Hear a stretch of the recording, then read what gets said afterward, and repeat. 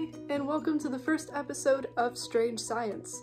Today we're going to be working on paper circuits. We've been writing with pencils all our lives.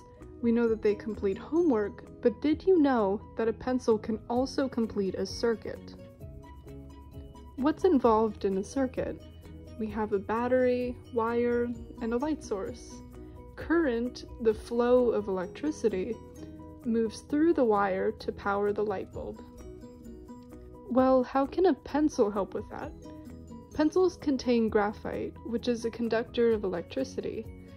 We can transfer the graphite onto a piece of paper, attach a battery and an LED, and we get a simple circuit.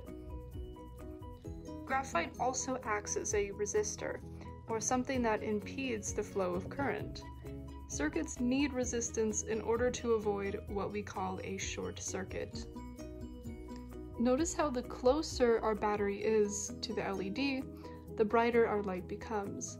This is because we're reducing the resistance between the battery and the light bulb.